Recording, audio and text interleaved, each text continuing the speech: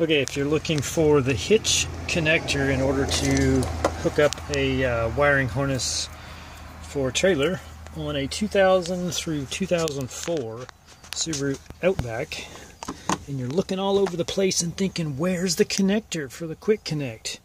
Well, this is on the passenger side in North America, and it's basically right under here. You're going to have to take this panel off, and you may have to pull this away as well, and then just pull it up, and that's the connector right there. You'll connect in the other end of that. You'll connect your wiring harness into that guy. So it's a little hard to find because it actually was buried down in there. But that's where you go to hook up your hitch.